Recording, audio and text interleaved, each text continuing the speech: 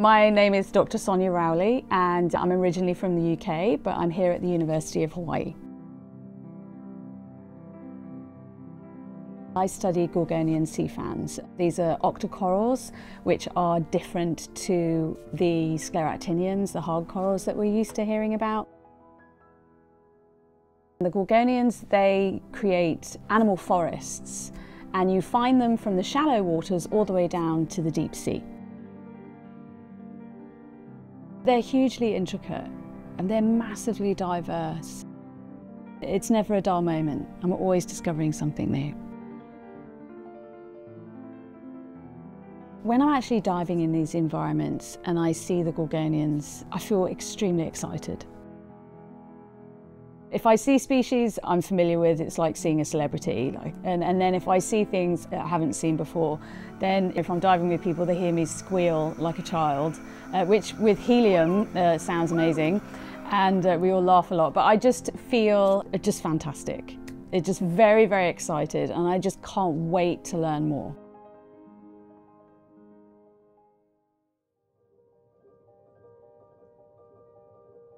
So the use of scanning electron microscopy is critical, really. Gives us a high resolution image of this animal being different to another one.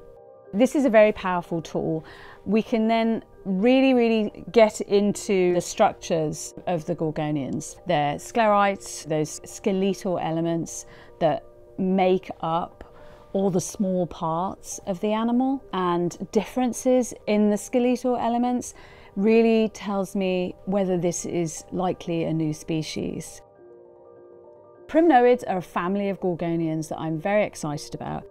Their sclerites are so ornate that I can then run experiments on them using biodegradable dye to see how the animal is manipulating the water flow through its shape differences. And so that is where natural selection is working, to maximise the flow, to maximise the food into its mouth.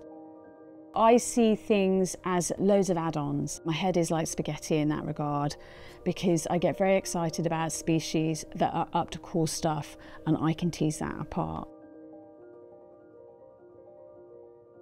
So it's important to discover new species of Gorgonians, one for biodiversity measures in order to protect these environments that are under great threat, but also to be able to determine how they've evolved over ecological time and over geological time. Discovery of a new species is energizing for the public. It's exciting. It brings the marine sciences into the news in a very enticing way, in particular for young people.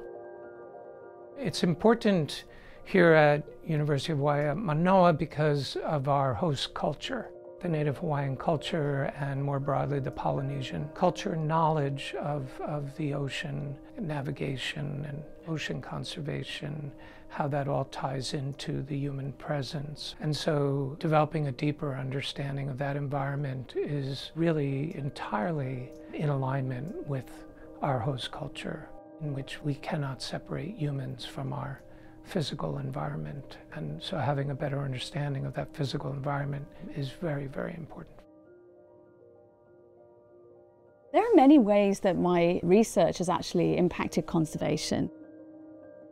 When I was in Micronesia, it was in 2015, and I was showing the local communities just some raw footage. And I saw immediately that the chief saw the footage, was completely blown away by it, and then decided that where those dives were now protected and not going to be fished anymore. Now that to me is conservation in action. And that then ricocheted onto other areas of Ponape, and I was able to share the research, share the data, often not sharing the language, just sharing the footage and the images. So that's where the Gorgonians have the most power, really. To taxonomy, the Ocean Census program is critically important.